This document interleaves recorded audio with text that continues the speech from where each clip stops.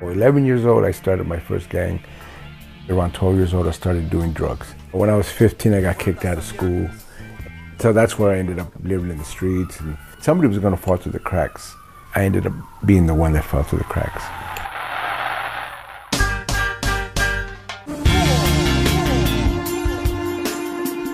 By the time I was 18, I was facing a 6-year prison sentence. By then, I was already hooked on heroin, and I had lost 25 friends. They ended up dying, they ended up becoming heroin addicts, or they ended up in prison. There's almost a part of me really wanted to die, but it wasn't in the cards. You know, the way things fell, I got shot at half a dozen times, I never got hit, including machine gun fire, point blank range. So I went through all that, and I survived it. So I was floating in this world of deep, intense experiences, but I was surviving it all. So the world kept saving me in many ways, and I didn't know it. Everything around me was dying until finally, I think, in my consciousness, I began aware, I better think about something else now.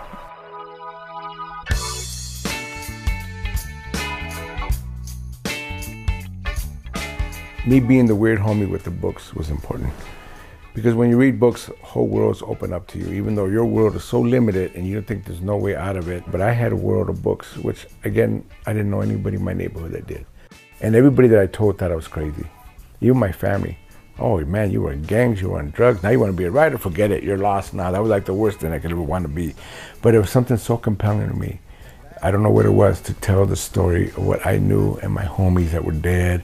And I wanted to write about this world. Not Rodriguez. It's an Indian mother's noiseless cry, a warrior's saliva on arrow tip, a jaguar's claw, a woman's enticing contour.